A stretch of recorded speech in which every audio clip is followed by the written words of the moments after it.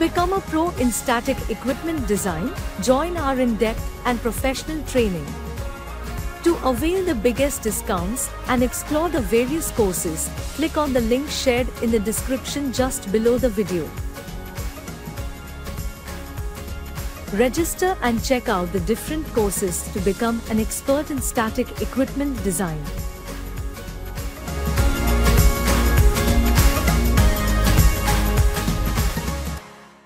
So how to select a standard flange? Selection of the standard flanges. So what is the procedure to select any standard flange? First of all, we have to identify the size of the flange based upon the nominal pipe size. Let's say I want to have a standard flange for 200 NB pipe, correct? So we have to have that 200 NB means 8 inch. So NPS 8 inch is the standard size of that flange. What is the size? 8 inch, or we can say DN 200. So there are two standards which are available for the selection of flange. One is B16.5, another is B16.47.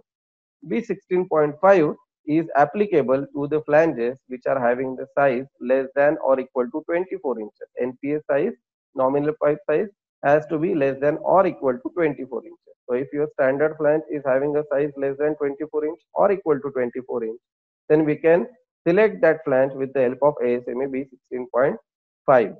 And if the flange size is more than 24 inch, then B16.5 doesn't have the sizes mentioned, or that does not cover those flanges. For that, we have to go for B16.47 type of flanges.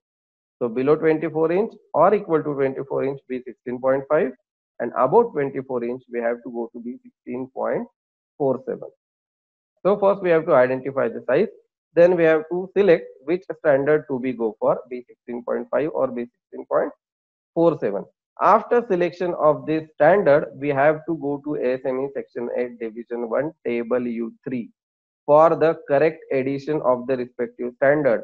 B16.5 can have 2019-2020 edition which is available in the market, but whether this standard edition has been considered while giving it in table U3, that is more important, because this ASME section at division 1 always give in table U3 what is the reference standard edition according to which the rules have been adopted in section at division 1.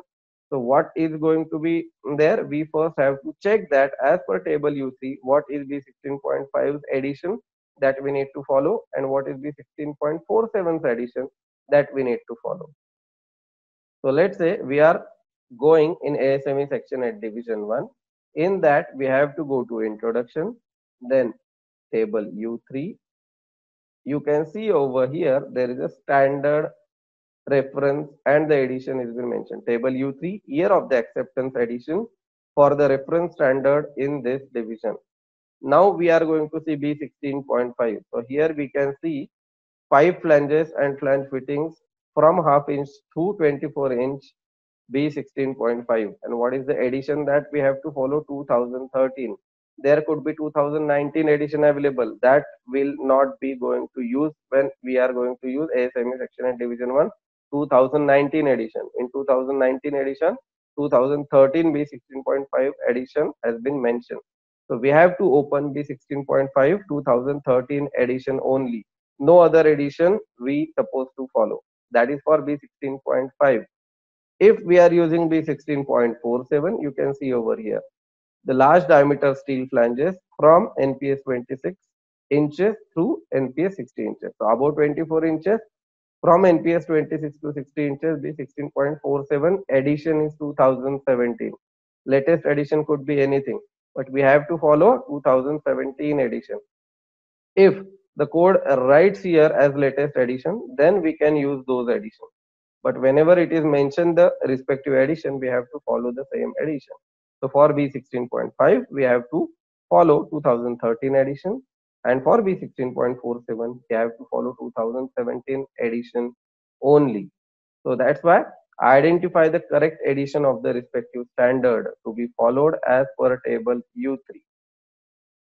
Then identify the MOC and go to the respective pressure temperature rating in the respective standard.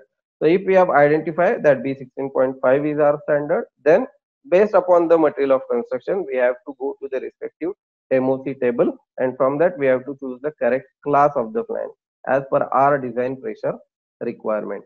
As per the pressure temperature rating, select the correct class of the flange. So this is the procedure what we have to follow if we have to select a standard flange.